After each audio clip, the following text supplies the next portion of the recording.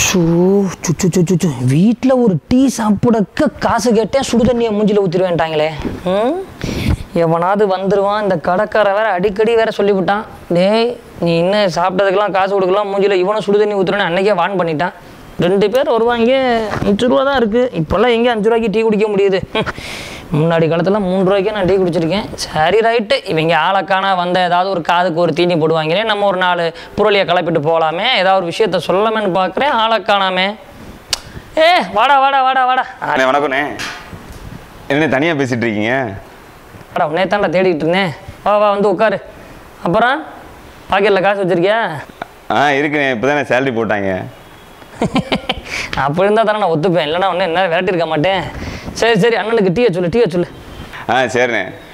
சரி, டீ அப்புறம் சாப்பிட்டுக்குறோம். போல விஷயத்த சொல்லு. என்ன விஷயத்த சொல்லு, அப்புறம் டீயை கூட மெதுவாக சாப்பிட்டுக்குறோம். லேட்டாக வரீங்க. நானும் ஏதாவது ஒரு இன்ஃபர்மேஷன்லாம் கொண்டு வந்துடுறீங்க, நம்ம பப்ளிக் பூத் வந்து நல்லா போகுமே, நிறைய பேருக்கு இன்ஃபர்மேஷன் சொல்லணுமேனு சொல்லி வெயிட் பண்ணிக்கிட்டு இருக்கேன். சரி, ஒரு டிராஃபிக் ஜாம் ஆயிடுச்சுங்க. சரி சரி சரி, இன்னைக்கு என்ன விஷயம்? இந்த நெட்டில் ஒரு பாட்டு சும்மா கிழிச்சிட்டு இருக்கேன். ஐயோ, அது வேற ஏதோ ஒரு ஐயப்பன் பாட்டு, ஒருத்தன் வந்து அது விநாயகர் பாட்டு. கரெக்டான டைத் தாண்டா வந்திருக்கேன். வந்து நம்ம ஆள் சொன்னாப்புல, இந்த மாதிரிண்ணே ஒரு வர வழியில் டிராஃபிக் ஜாமு, அங்கே வந்து இந்த சும்மா கிளின்னு ஒரு பாட்டு வந்துச்சு, நெட்டிசன்கெல்லாம் சும்மா கிளின்னு கிழிச்சிக்கிட்டு இருக்காங்க அந்த மாதிரி சொன்னார்.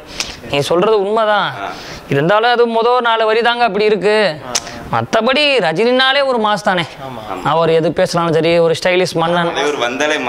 ஆமாம், அதனால் இன்னொரு விஷயம் என்னென்னா, ரஜினி வந்து அரசியல் வேறு பிரச்சனை எடுக்கணும் பேசிகிட்டு இருக்காங்க. பட் வந்து ஜனவரியில் வந்து தர்பார் ரிலீஸ் ஆகுதுப்பா, அதாவது பொங்கலுக்கு. ஆடியோ லான்ச் என்னைக்குன்னு தெரியுமா? அதாவது 7ஆம் தேதி சொல்லிட்டு இருந்தாங்க. இந்த மாதம் டிசம்பர் 7ஆம் தேதி. அப்படியா? டிசம்பர் 7ஆம் தேதி அப்போ ஆடியோ லான்ச்சு. சனிக்கிழமை. சரியா போச்சு. சரி, அந்த பாட்டாவது ஐயப்பன் பாட்டோ இல்லை முருகன் பாட்டோ இல்லை விநாயகர் பாட்டோ காப்பி இல்லாமல் இருந்தால் ரஜினி ரசிகர்களும் சந்தோஷம் தான், மக்களுக்கும் சந்தோஷம் தான். ஆனால் மக்கள்லாம் இப்போ ஒரே வருத்தமாக இருக்காங்கப்பா. என்னண்ணே?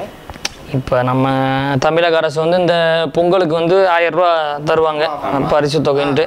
அதில் வேறு இந்த தேர்தல் வேறு அறிவிச்சிருக்காங்க, இந்த மாதிரி தேர்தல்லாம் இருக்குன்னு. ஒருவேளை ஏதாவது ஒன்று பண்ணி இது தேர்தலுக்கான இது அப்படின்னு சொல்லி நிப்பாட்டிட்டாங்கன்னா பாதி பேர் கிடைக்கும், பாதி பேர் கிடைக்காதுன்னு நம்ம மக்களுக்கு ஒரு பெரிய ஒரு இதுப்பா. ஆமாம், அப்புறம் என்ன ஆச்சுன்னா, நமக்கு தெரிஞ்ச விஷயம்தான், அவங்க 2 பேருக்குமே தெரியும்னு நினைக்கிறேன்.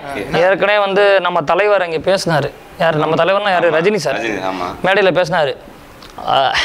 நானும் கமலும் தமிழக மக்களுக்காக இணைந்து செல்வோம் அப்படின்னு சொல்லி ஒரு பேட்டி கொடுத்தாரு.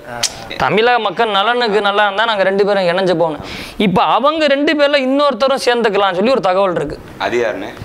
அதாவது எப்படி சொல்கிறதுன்னா, அவர் வந்து நான் சொன்னதை உங்களுக்கு தெரியும்னு நினைக்கிறேன், அதிமுக வந்து 2ஆ பிரிவாச்சு. ஒரு பிரிவானப்ப அவர் ஒரு தனியாக ஒரு ட்ராக்ல போனார். நான் தான் அந்த கட்சியோட, என்கிட்ட தான் எல்லாருமே இருக்காங்க அப்படிலாம் சொல்லி தகவல் தெரிஞ்சிருக்குன்னு நினைக்கிறேன். புரிஞ்சிருச்சா? அதாவது நம்ம டிடிவி சார் தான் வந்து அவங்களோட ஒரு கூட்டணி போட்டுக்கலாமோ, ஏன் ரஜினியும் கமலும் சேரும்போது நம்மளும் கூட சேர்ந்துக்கலாம். ஆனால் இதெல்லாம் என்னைக்கு தெரியுமா? நம்ம 2021 சட்டசபை தேர்தல் அப்போ தெரியறதுக்கு வாய்ப்பு இருக்குது. இன்னொரு விஷயம் என்ன அப்படின்னா, நம்ம ஆளுங்க ஒன்று கிடைச்சா சம்மந்தமே இல்லாமல் கொளுத்தி போட்டுறாங்கய்யா. ஒரு டீ கடையில் நான் டீ சாப்பிட்டுக்கிட்டு இருந்தேன். இப்போ நம்ம டீ கடைக்கு வரதுக்கு முன்னாடி இங்கே சாப்பிட்டுக்கிட்டு இருந்தேன். திடீர்னு ஒரு 2 பேர் கிராஸ் ஆகி ரஜினி வந்து முதல்வர் ஆகிறதுக்கு யாகம் நடத்திட்டாரு அப்படின்னு சொல்லிட்டாங்க. நான் கூட என்னடா ரஜினி முதல்வர் ஆக எதுக்குடா யாகம் நடத்துகிறாங்க அப்படின்னு சொல்லி யோசிச்சுக்கிட்டு இருந்தேன்.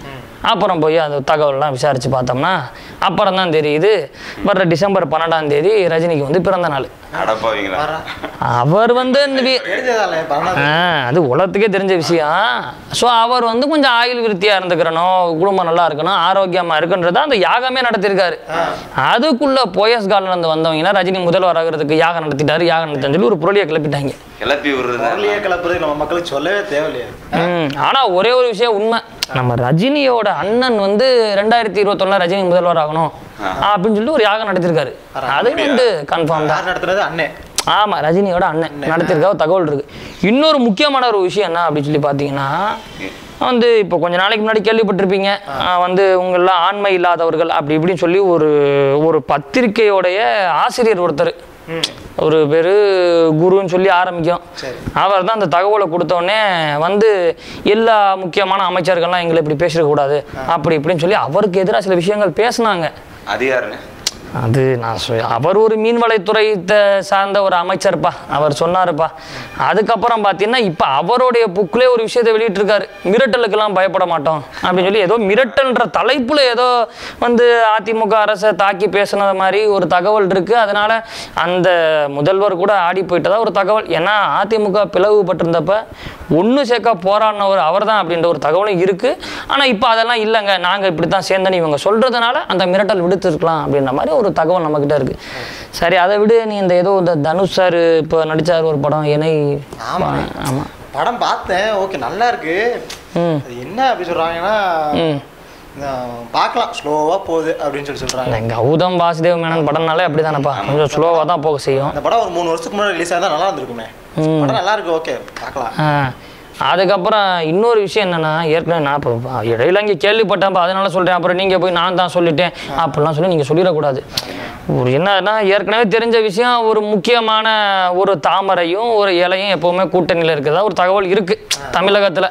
சில பேர் சொல்லுவாங்க இங்கே தாமரை மலராது அப்படி இப்படின்னு சொல்லியிருப்பாங்க, சில தகவல்கள் இருக்கும். நான் என்ன விஷயம் கேள்விப்பட்டேன்னா, அதிமுகவில் வந்து ஒதுக்கப்பட்ட ஒருத்தர் இருக்கார், ஏற்கனவே ஒதுக்கப்பட்டு ஒரு ஆள் இருக்காரு. அவர் கூட நாங்கள் கூட்டணி வைப்போம், அவர் வந்தால் நமக்கு என்ன அப்படின்னு சொல்லி பாஜகவுடைய மாஜி மத்திய அமைச்சர் ஒருத்தர் இருக்கார். அவரை வந்து பொன்னார், அதனால அவர் சுருக்கமாக சொன்னாலும் பொன்னார், அதாவது இப்போ முழுசாக எதுவும் கேட்கக்கூடாதுப்பா அப்படின்னா டக்குன்னு ஷார்ட்டாக சொன்னால் புரிஞ்சுக்கிறணும். அப்படி அவர் வந்து ஒரு பேட்டியில் சொல்லியிருக்காரு, இதெல்லாம் நாங்கள் பிரச்சனை இல்லைங்க, அதனால் அவர் கூட்டணி வந்து நாங்கள் வைக்க ரெடியாக இருக்கோன்ற மாதிரி ஒரு தகவல் இருக்குது. ஸோ இதுதான்ப்பா இன்றைக்கி நடந்திருக்கு.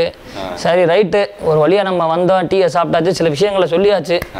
வாங்க அடுத்து மீட் பண்ணும்போது கண்டிப்பாக இன்னும் நிறைய விஷயங்களை பேசுவோம்.